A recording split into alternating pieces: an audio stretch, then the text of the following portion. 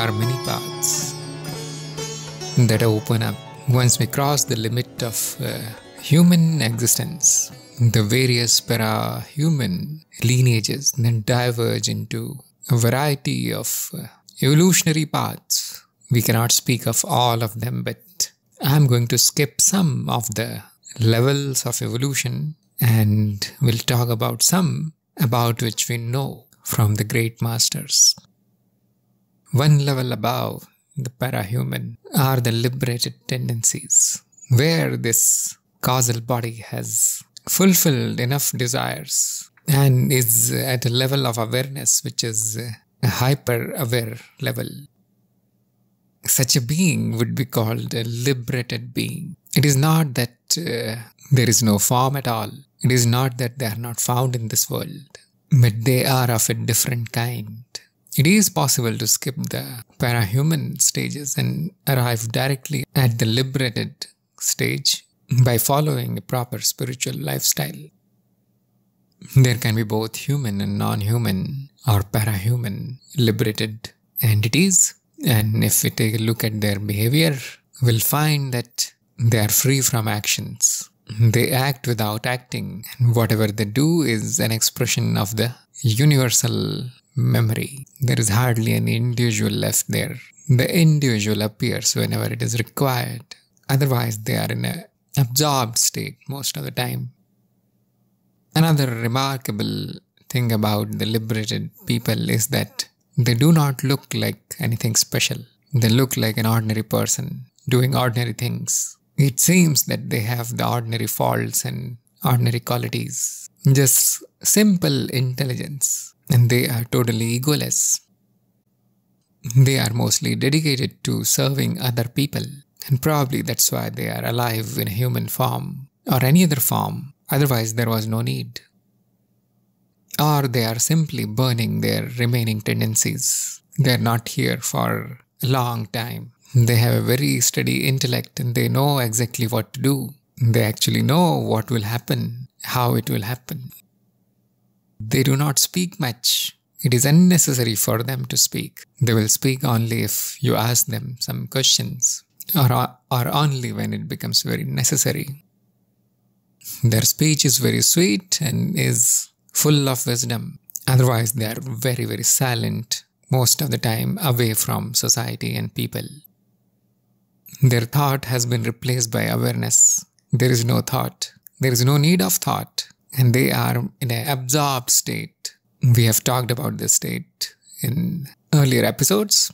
It is a non-individuated state in which the difference between the perceived and the perceiver is gone. Sometimes the thoughts happen, sometimes the emotions happen, but they are seen as natural phenomena, not as my thoughts or my emotions.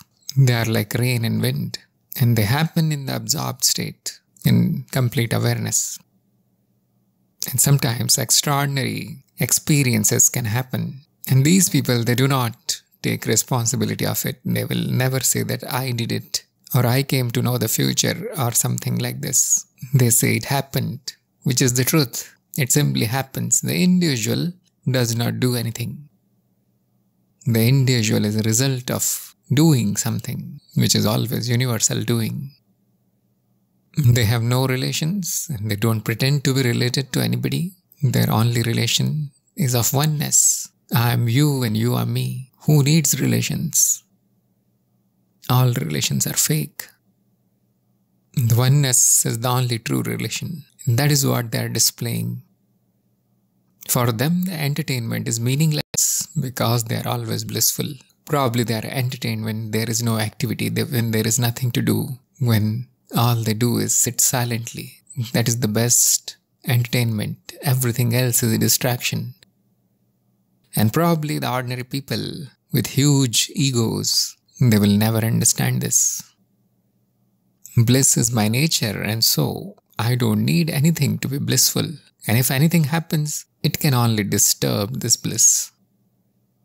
These tendencies look like the tendencies of a spiritual person, but there is a major difference, which is that liberated people do not have any mental afflictions, not even a tiny bit.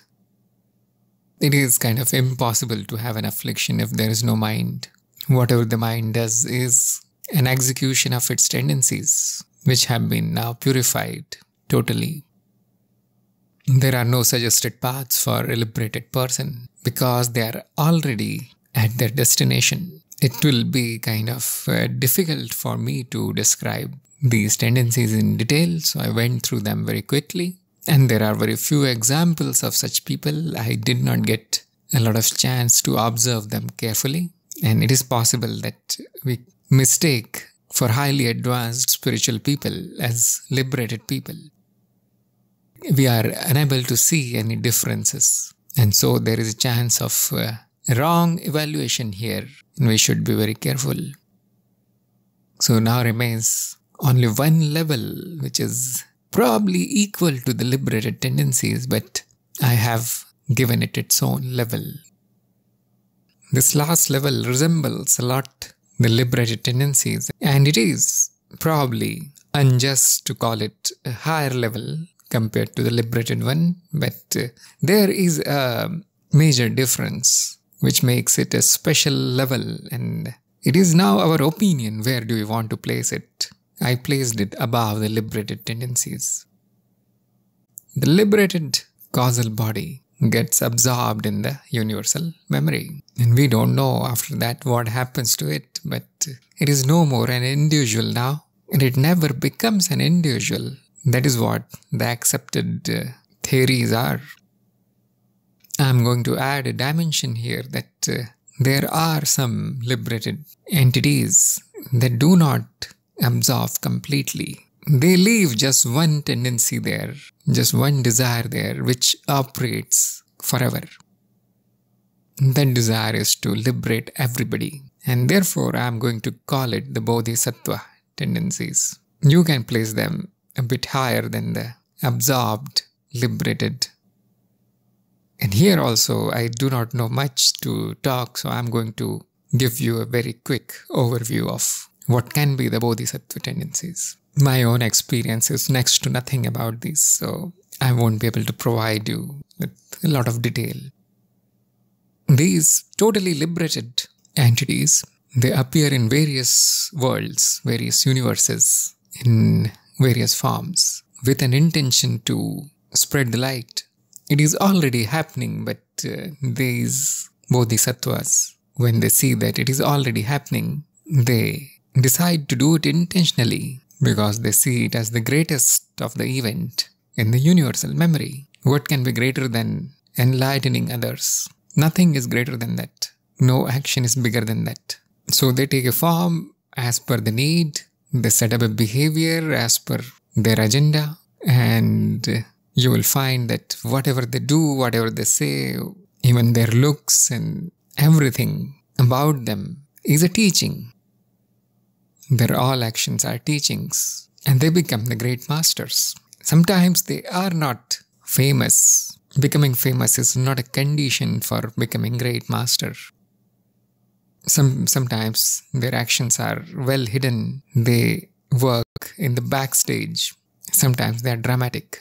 And sometimes they are so obvious and so loud. Their actions are so grand that we have a special name for them. Such bodhisattvas, we call them the avatars. When they arrive here, they cause a change in the whole era.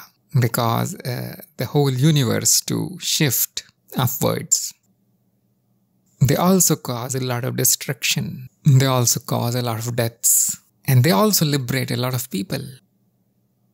They set up the wheel rolling with so much energy that it goes on for many thousand years.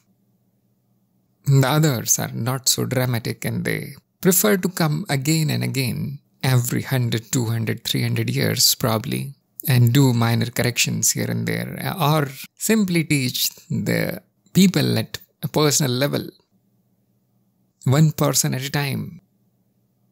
Their mode of operation, I have no clue about it. There can be many ways. They will do whatever is needed. They will kill, yes, and they will get killed. They will accept being murdered by ordinary people. If it becomes a teaching, they will do it. It is like a child's play for them. Ordinary people usually do not understand the actions of a Bodhisattva. Some people, they understand them only after few hundred years after their death. And some people understand them only after many thousand years. When they speak, every word is a teaching. I need not say more than that. Instead of thoughts, they have complete awareness. The thoughts are completely unnecessary. It is just an unnecessary activity. Thinking is not going to teach anybody anything, so probably it does not happen. Their relations with people are of oneness, although people are going to call them as teachers, as gurus. But from their point of view, everybody is guru. There is no student. They will do this job of guru if that is what is given to them, and they form a relation of guru and disciple. This relation cannot be broken because the Bodhisattvas are forever. Once you join a spiritual path and come across an enlightened being, your relation is now permanent. It is eternal. You and the one you are related to are eternal. Other relations, they are momentary because they are between objects that are momentary. For them, the whole existence is a play. The world is a playground. Whatever they do here is mostly entertainment. It is the Leela. They know that everybody is actually already liberated. There is really no need to teach. There is no need to tell people that you need to evolve. You need to evolve faster. There is really no need to do that. Knowing that the true nature of everybody is already complete emptiness, eternal, infinite, timeless, free of qualities, free of defects. Isn't that a stupidity to try to fix it? It is already fixed. It is already as complete and whole as it can be. Knowing this fully, they do it. They shine the gold so that it shines even more. They polish the diamond so that it becomes even more beautiful. They are not in a hurry. It is a play. They are never seen in a hurry. It is not that I have taken this birth now, I need to liberate 20,000 people. There is no target here. Whatever happens, happens. They already know it probably. Some may seem to be very, very serious about it, but that seriousness is also a part of the play. Nobody can be liberated because there is nobody. It can only be a play, and that's what they are doing. They are playing. That's why I put them above the liberated tendencies, because this is what the whole universal memory is doing. This is what the whole of the manifested existence is doing. It is playing. Can there be anything higher than that? There can be a difference of opinion here that it is a meaningless play. So I'm going to go and dissolve. I'm going to give up the individuality forever. I don't have this, even the tiniest desire to liberate anybody, which you call the biggest desire. It is not biggest. It is the biggest joke. Nobody's bound. Your playing is also a joke. And so there can be a difference of opinion, and therefore some of the liberated ones, they may not like to do this play of Bodhisattvas. And I see no difference in this. Play or no play, they are equal.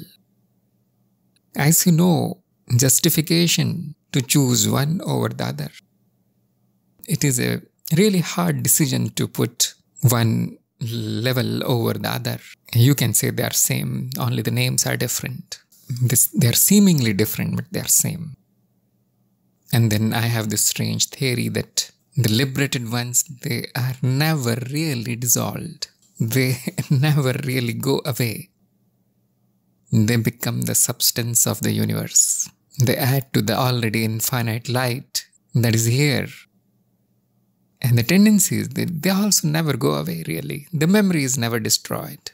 The memory itself is timeless. Everything remains as it is. That memory resurfaces in the form of many universes, many creatures, many entities. If that is what you mean by liberated, then it's not really dissolution. It is a seed for the next level of play. That's why sometimes I say that we get causal bodies which are already formatted for a new life. Hardly anything appears out of blank canvas. Because of these liberated entities, they are there in every speck of dirt. In the tiniest bit and bite of the sea of information, they are there. Just like the drop, when it falls back into the ocean, becomes the ocean, and the drop is now everywhere in the ocean. It has become infinite, but it has also become so thin that it is almost invisible. We say that it is dissolved, but it is there. The ocean is forming new drops which contain the particles of that drop. How can anybody be dissolved? Knowing this, Bodhisattvas, they keep a drop alive. That gave me enough confidence to place them above the liberated. But you can see that the liberated ones are doing even a bigger dance. So it's really a matter of perspective. If you did not know that there is no dissolution, then probably you will say that the liberated ones are equal to Bodhisattvas. And if you have this firm belief that dissolution means nothing remains, then you will say that the Bodhisattvas are above the liberated, above the dissolved. We cannot talk about the mental afflictions here because there are none. Bodhisattvas are the one who show us the path. They suggest us the path. They create the path. Without them, there is nothing. Without them, there is blind evolution from nothing to nothing. Their substance permeates the whole universal memory and appears as the guru field, out of which the drops of nectar, they drip into the lower layers and lower beings, such as the humans. Without them, there will be nothing but darkness, the darkness of the illusion.